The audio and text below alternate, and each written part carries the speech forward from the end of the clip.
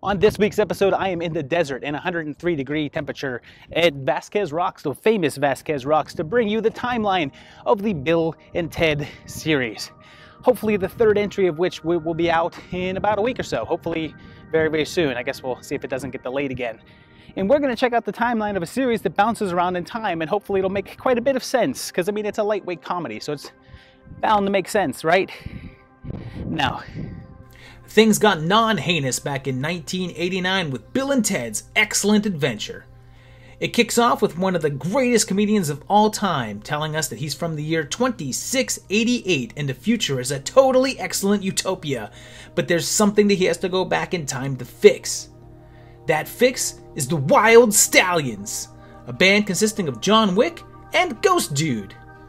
Dude! We're now in San Dimas in 1988, 700 years and Rufus has passed, and they're about to flunk their history class, which would be totally bogus, unless they get an A+ on their report for UN Jefferson. Ted's dad wants to send him to military school, while Bill's dad is remarried to a much younger woman, Missy. Rufus arrives with a future Bill and Ted who remind Ted to wind his watch, and they travel through time in a phone booth. Wonder where they get that idea from. Oh, and for my younger viewers, this is a phone booth. It's where you would have to go when you would make a phone call when you were out and about before cell phones. They learn an important rule, and that's that the clock still moves forward when they're gone, so if an hour passes while they travel in time, an hour passes in their own time, which just makes no sense at all. They have a time machine that will take them to any time that they want. They could just set it to go to 1 minute after they left. They go to 1805, 1879, 410 BC, and the 15th century, where they meet some bodacious princesses. And then to the future, where they find out that their music is instrumental in creating world peace and a totally excellent, perfect future. They bounce to 1901, 1810, 1429, 1209, and 1863 to collect various historical dudes. They end up back at the Circle K and events are the same, which would indicate that this is a linear timeline, as in the time stream cannot be altered. If that's true, then Rufus coming back in time was always a part of the events, and him completing the task was more of an obligation than a mission, since events have always happened this way. They round up Beethoven, Socrates, Genghis Khan, Freud, Lincoln, Joan of Arc, and Billy the Kid, as well as Napoleon, and everyone creates chaos at the mall and get arrested. Also, never forget, they save the historical dudes using time travel, although I'm not sure how this trash can thing works. How did they set this up ahead of time and have it dropped when they did? It would have had to be there like all day. Did nobody see a trash can just hanging from the ceiling? They give their big report. Party on, dudes!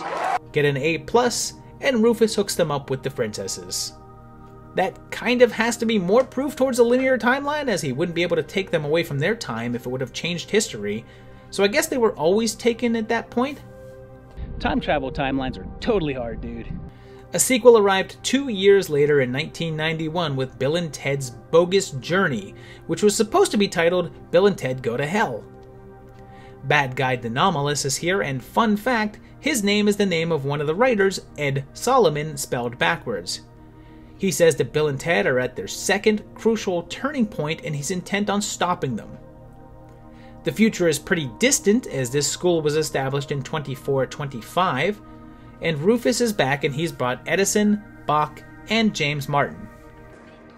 Station!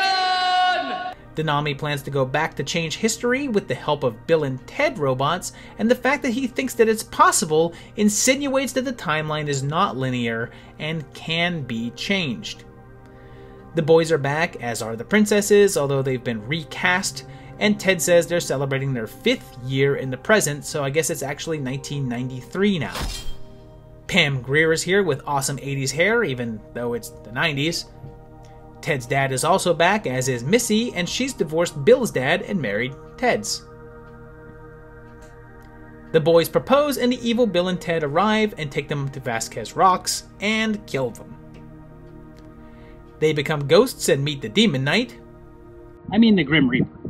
They have a few ghost adventures until Missy banishes them and they end up in hell and meet the devil, and face their biggest nightmares. And then they have to challenge death to games in order to return to life. He takes them to heaven to find help, and they meet God, who introduces them to Station, who appears to be the only non-human in heaven for some reason. They return to Earth, and Mega Station builds Robot Bill and Ted and head to a face-off at the Battle of the Bands. Primus is playing, so, I mean, come on. I mean, it's Primus. How are you winning a Battle of the Bands against them?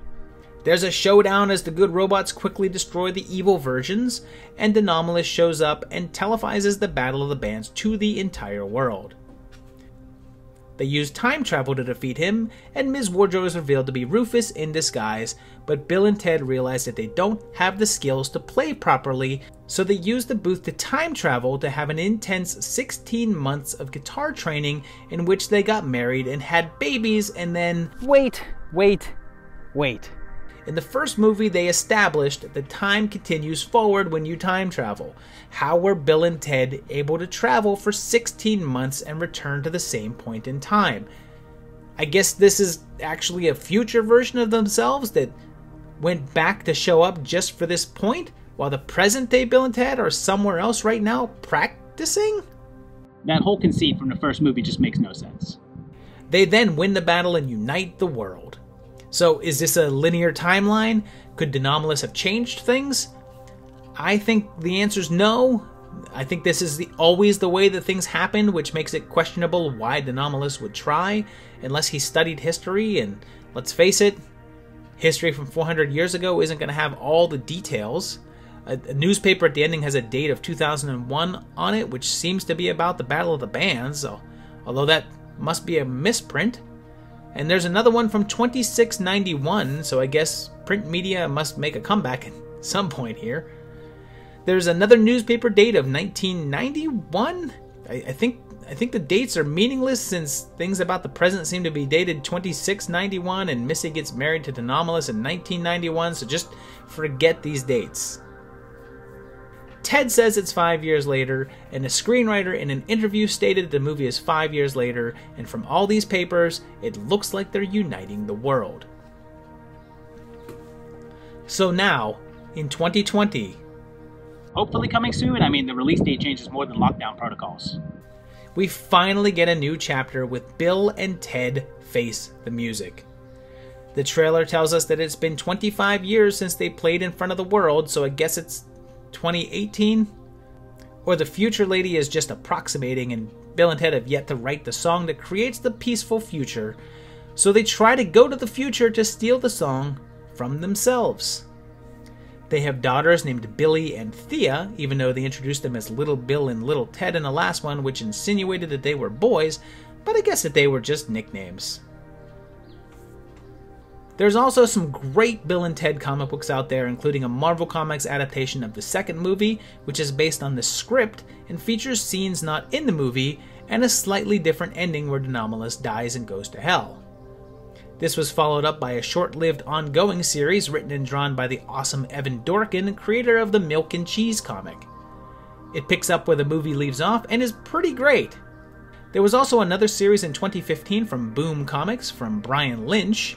There was also an animated series back in 1990 that lasted for 2 seasons and featured the boys in high school constantly trying to graduate and using Rufus's help to go through time to complete assignments. Everyone from the film voiced their characters for the first season, but were recast for the second, which changed animation studios as well. There was also a very short-lived live-action series back in 1992 that debuted after the animated version was cancelled and came out after Bogus Journey. It's very, very poorly regarded, and Alex Winter himself was quoted on Arsenio Hall as saying the show stinks. Keep in mind he said this while the show was on the air. There's also been musicals, video games, breakfast cereal, and a rather controversial live show at Universal Studios Halloween Horror Nights. So there you have it. It's just 2 movies and a bunch of other stuff, including a third movie that's about to come out, hopefully. And the timeline, sort of makes sense, except for that whole, you know, time travels at the same rate in the present thing, which doesn't make any sense. But other than that, it fairly makes sense, I guess, if you want to call it that.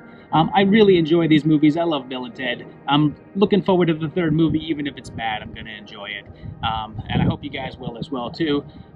This is one that I don't know why I have such a special love for these movies, but I just do. They're a lot of fun.